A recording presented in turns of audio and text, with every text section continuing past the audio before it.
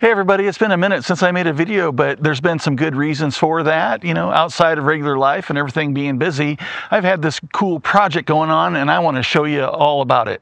Anyway, stick with me. Let's check it out. My name is Doug. This is Astro AF.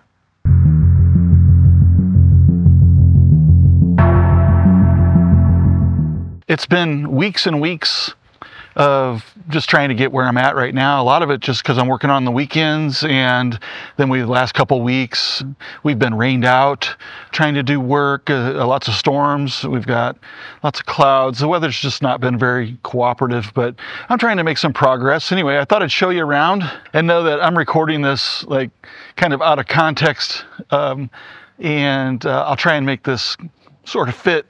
You know, it's hard to put this video together over a couple months time. So as you can see, my walking around the telescope has trodden down the grass and killed it. And while these 3 concrete blocks did a great job for stabilizing my tripod, I want it to do better. So the yard's about 8 inches out of level in 10 feet. So I had to do some digging and get this base level, and then went ahead and started digging for the concrete pier as well. That hole is 16 inches wide by 40 inches deep. Our frost line's about 36 inches here. So for code, we got to be below that. I did a test fit on the pier, as you can see, and then I also dug a trench over to that to allow for the electrical and the conduit to go in, and then getting the height set on the top of the pier here and the conduit run through it. I got the conduit run approximately on center of the sonotube and turned up so it can come up through the top of the concrete pour. So we had a whole lot of gravel go in this, and I used this trailer to haul it around back. And then these 2 boards that I have laying in the paver area are to measure the thickness of the gravel. I was doing 1.5 inch thick layers and tamping them in between each. And so I'd go ahead and pour out the gravel and screed it to get it leveled, and then move on to doing the next layer. So yeah, you can see I've had some wash in of dirt here. I'll get that cleaned up. It's no big deal. It's just right on the surface there. But this is a pad. We've got, it was really out of level. And over on this side, over here by where the rake is, that's about maybe 8 inches deep now. And we're maybe about 6 inches deep on this side, somewhere in that neighborhood, which is a lot more gravel than what I had planned on. That's actually, this is enough gravel to use for a driveway. Honestly, at 8 inches, you'd be able to drive a car on it, but that's fine. It'll just be what it is. On top of this is going to be pavers that I'll be setting in with like polymeric sand to lock them all in. But we'll get to that in a later stage of this project. Down here, I've got the Sonotube, and it goes down in there about 40 inches, which is below our frost line. And got a rebar cage here, all wired together. I've got conduits that are coming up. These are for my power and my Ethernet to go to the scope. And running these separately in separate conduits per code, so we don't have our higher voltage line in with the low voltage and risk bleed over. That should also help isolate the network from electrical noise and give better connection and stuff. I've got this padding in here. This is actually like a seal foam, and that's to allow the concrete, when it dries and cures, it's going to kind of expand a little bit, and it'll give that some padding so it doesn't bond directly to the conduit, and that they'll help protect the conduit from getting cracked. So I've got a rubberized paint around the outside of the sonotube because I'm going to leave it in there. It's actually going to function as expansion joint and isolation of the pier from the pad. There'll be some more isolation around this, but it's a little bit out of round right now, but I've got a plan to get that into round. I'm guessing that people are going to comment and ask, you know, why I don't have this formed up. You know, I'll tell you that sonotube back here, It goes 40 inches down into the ground. It's setting on gravel. So we got the height, and then we actually laid gravel down in there, lifted the Sonotube up, and got it set on compacted gravel. And then it was about 1 inch oversized, the hole that we dug. And so fit the Sonotube down there, got it all leveled up. And then I filled the whole perimeter, about a ½ inch on each side, with sand to take up that gap. This thing is so locked in right now, it is not moving. It doesn't need to be formed up in any way. All I need to do is wrap a couple of straps around the top to make sure that it stays round and doesn't bulge out. And that's all this thing is going to need. It's going to work great. So today, I'm going to haul a bunch of bags of concrete back here, and I'm going to start mixing. I got a drill and a mix paddle, and I'm going to start pouring concrete into that Sonotube until I get it filled up and get the top finished. Probably, I think our weather's supposed to be good, no rain, but I'll probably put some kind of cover over that just to be safe. And then we're going to be waiting at least 2 weeks for this thing to cure. So, it just takes what it takes. But once that's done, I'm going to be putting I'll be drilling in some lags in epoxy and mounting a pier on top of that. So, really excited about that. That's going to really level things up, make my workflow better, have the scope be much more stable for its alignment, and I shouldn't have to, I'm hoping that that alignment is few and far between, in terms of maybe like every month or so. I don't know what the expectation is on that. We'll see.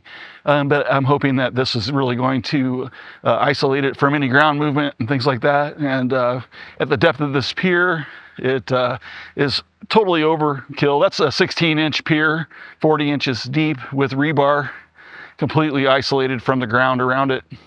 And it'll be completely isolated from the pavers when I put them in. So yeah, I think it's going to be pretty cool. And it'll be really nice to have the underground power and Ethernet coming up here. We'll terminate those up at the top of the pier. Building a custom pier, me and a buddy over in Ohio. He's an auto body guy, restoration, with shop, machine shop and everything. And we designed this pier, and he's building it and welding it for me over there and getting it painted because he's an auto body guy. It should be nice looking when it's here.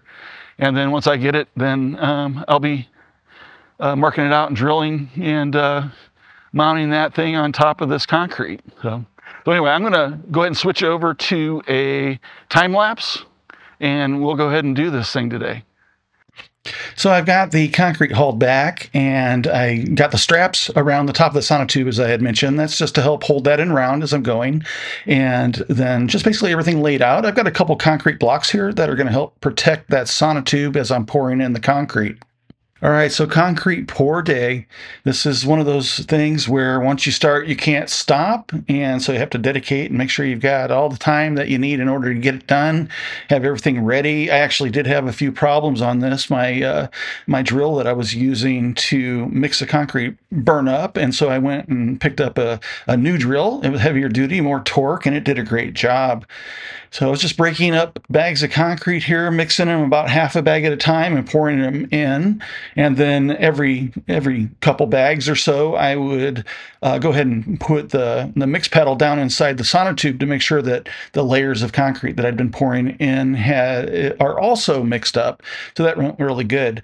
I was getting bucket challenged here. I had been wearing holes in the sides and bottom of the bucket, so I've got them stacked together here. I ended up, both buckets had problems, but when I stacked them together, I was able to get one good bucket out of them. And then I just went ahead and finished up the concrete.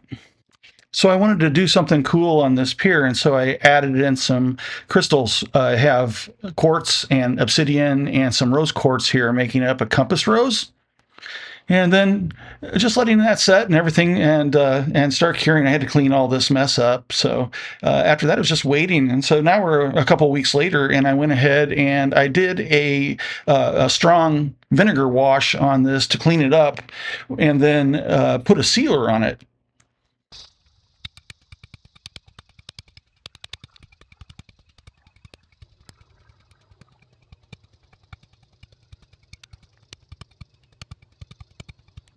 So after tamping, everything was done with the gravel base, and I was ready to move on. So I started in on the sanding after I got all the paver blocks hauled back around here. And then I needed to add at least 1.5 inches of sand, approximately anywhere between 1 and 1.5 inches. And the process was the same. I was using some 1-inch tubing here to screed and get level with. And then once I got all that done, I was ready. I had my sand base, and this was ready to go ahead and start laying out the pavers. So as you can see, the dogs were trying to help me here, but what I ended up doing is using a flat trowel and just troweling out the sand as I went around. And so I just did this for each layer, starting from the inside. I got it spaced out with some expansion that I ended up replacing for a different material later. I actually ended up using more of a foam material than the rubberized material. It worked out better for compression on the pavers to keep it separated from the pier. So anyway, this was so hot today. It was like 92 degrees while I was doing this, so I had to take frequent breaks because it was like ridiculous, but it was going good. And so anyway, I just kept going on. I ended up with a couple days in this. I did I think 4 or 5 courses on this day, and then I had another 3 or 4 to do that I did the next morning. And I started really early, like 6 o'clock in the morning, trying to beat the sun. But overall, it went really well, and I was happy with how these blocks all laid out. There was a pattern to these blocks, and so I would lay out the pattern around the outside there first and then come back in and fit them all. And again, using the trowel to level out the sand as I went. And I just kept moving course by course and getting this filled in. And finally, I was able to finish up, and I thought it looked really good on its first cleanup. And here I've got that foam expansion joint in. I'm leaving it high so that I can prevent sand from coming into that area. And then I also got the edging placed around the outside edge to hold everything together. All right, so all of that work has led up to this, and I just wanted to show you where I'm at now. I've got a couple things left to do. Today it has been rainy, although it's sunny right now. I'm waiting for things to dry out. But yeah, let me show you where we're at exactly. So this is the new pier pad, and obviously I don't have the pier in yet. That's going to be coming in an upcoming video, but what I do have is the pad itself, and as you saw, we have the pier in the middle.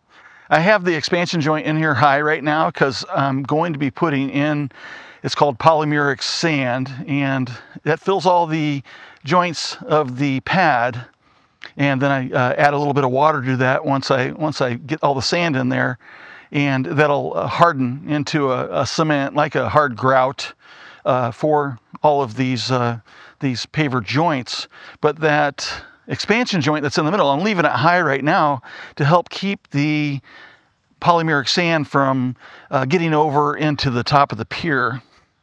And I know I showed you this earlier, but the pier itself has got some cool crystals in here. The obsidian, I've got a quartz here, and then some rose quartz. And what these are my compass rose indicators. And that quartz one up here at the top, that's pointing due north, and this obsidian down here is pointing to the south, and the other ones are other coordinates. But yeah, doing the landscape around here, kind of what the plan is to put some plantings in around the border here, which we're going to get to soon. I've got I'll throw up a picture of it. It's an Armillary, kind of a sundial. It's a cool equatorial sundial. It's going to go on top of this pedestal. And then on either side, over here and over there, I'm going to have maybe like a 3 or 4 foot stone bench. So this can be like a seating area, a place to set my computer down while I'm working on the scope. And then obviously we've got the pier. So I've got my conduits in here for power and network that are going to come up through underground and and provide that power to the telescope and network to the telescope. And I won't have any more extension cords and stuff like that running around the yard. And yeah, so I think it's coming along. I got the ground repair done, because we've done a lot of work around here, and I've had a lot of digging, and we kind of tore the yard up. But trying to get it back together. I got grass seed in yesterday, and we'll give this a few weeks, and hopefully it'll be coming in. This time of year is pretty good for planting grass.